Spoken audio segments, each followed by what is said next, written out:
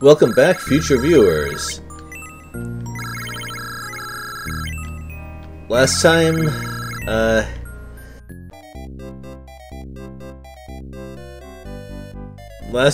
we got to the top of the tower just in time to watch Dark Soul do the thing and not stop him or hinder him in any way. It's a JRPG plot, alright. I've seen that happen so many times in JRPGs.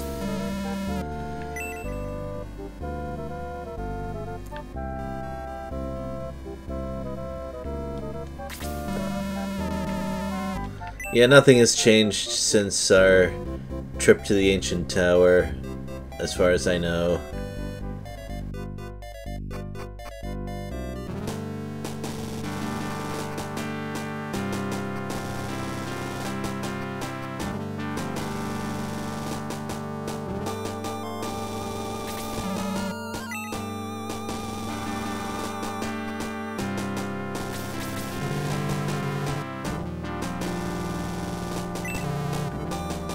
Oh, you sure? Yeah, I knew it.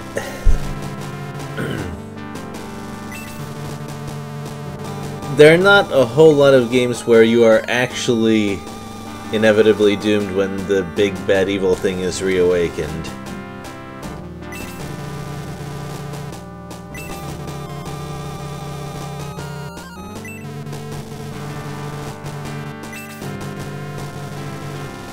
Oh, okay.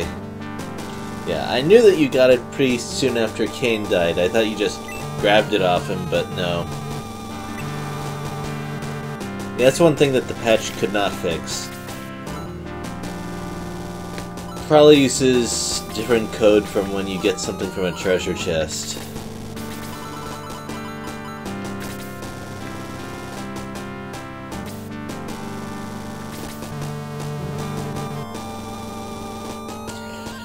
Yeah, that could have been handy when he was fighting Dark Soul a moment ago. No wonder he lost so fast.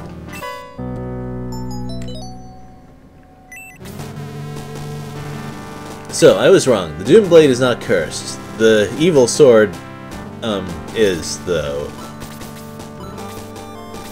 Use that with great care.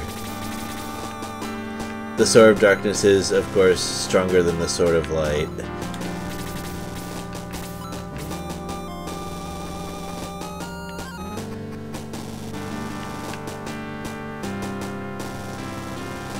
But not so much more so that I would bother with dealing with a curse. It's not Devil Axe bad, but still annoying to deal with. Now I just need to remember where that Shining Path thing is. The one that the school kid was working on, so we know it's ready by now. We've seen what kids do in this game. Why is there a chicken down here?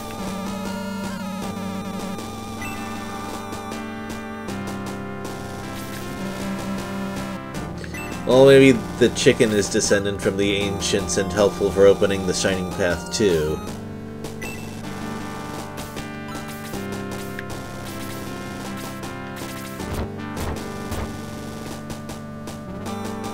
Man, that thing that just happened to be in the basement of Magic Town turned out to be really important, huh?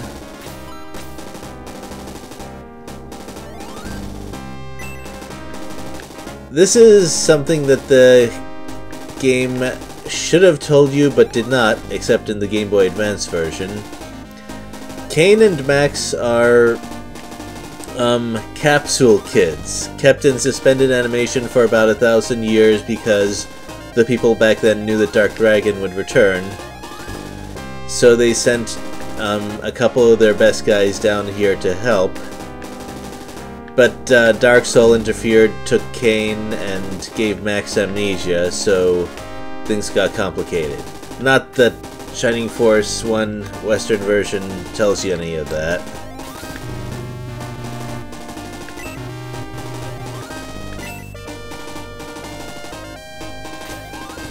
But if it did tell you, this would be where you found out.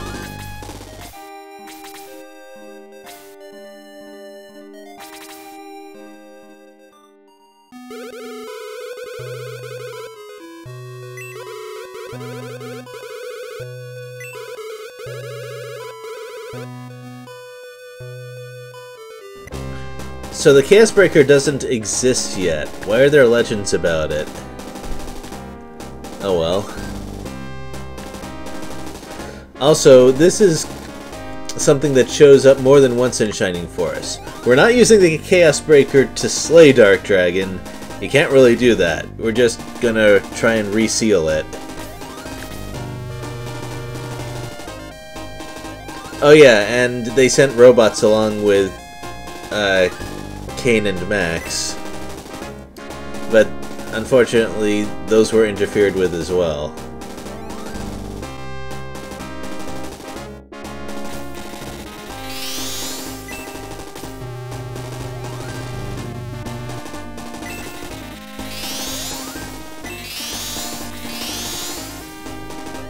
So that doesn't actually destroy Adam. In fact, we can cast Egress and put Adam in our party right now. Nothing really new here.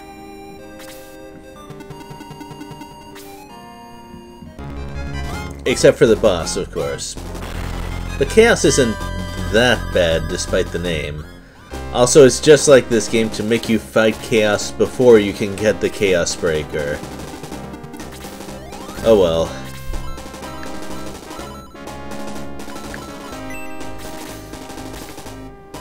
So, I forgot to put Tarasu in my team, so I'm gonna use Egress anyway. But that's okay, we can put that to more than one purpose, because we can get advice for the next battle. Oh boy. And also check Adam's stats. Also, oh boy. Because Adam is a character. I hesitate to say anything before I show you the stats, although if you played Shining Force already, you know what I'm about to talk about. Well, let's get that advice first. That's, I should know better than to expect something helpful from him by now. Actually, no, that's not fair. He actually did give decent advice earlier about how we should promote our guys if we haven't already. So, there was a glimmer of hope there, but it's gone now.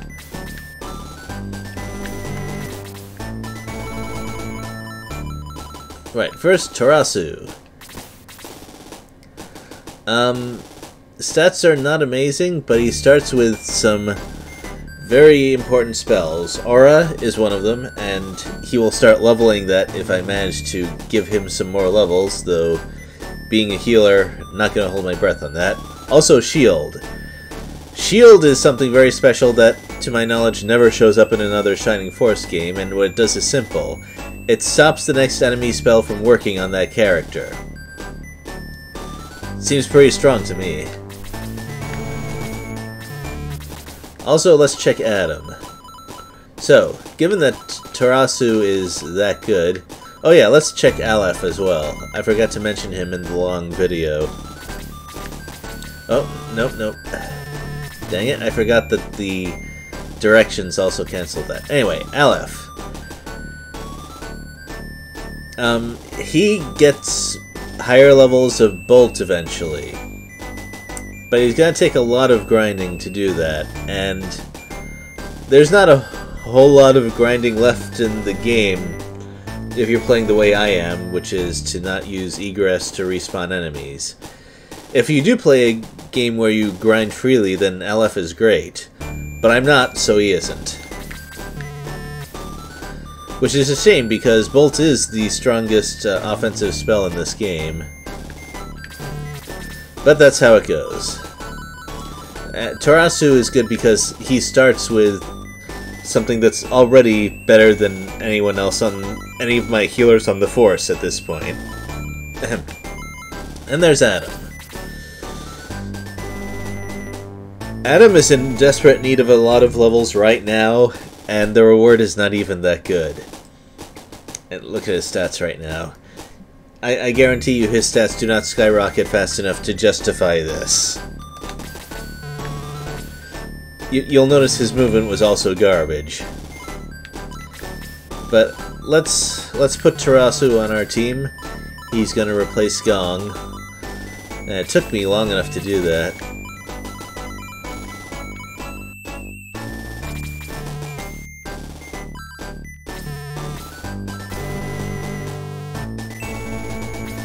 Ah, well, I believe that is that. Oh yeah, I should revive Lyle, shouldn't I? I can't believe I almost forgot about that. Lyle is usually not what I would consider forgettable, but I think I valued him a little bit too highly because the last time I played Shining Force, I was just grinding as much as I want, and Lyle is really good if you do that.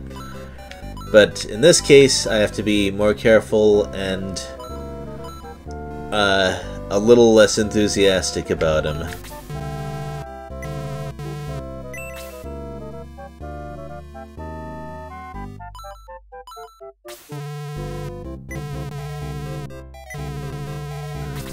Well, I only lost one party member this time, so better than usual for this point in the game.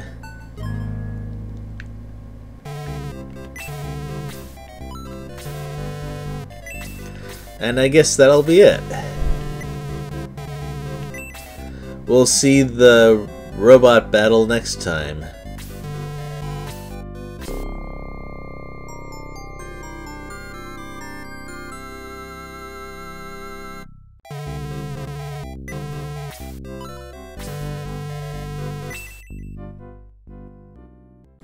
Well, I will see you then. Bye, everyone.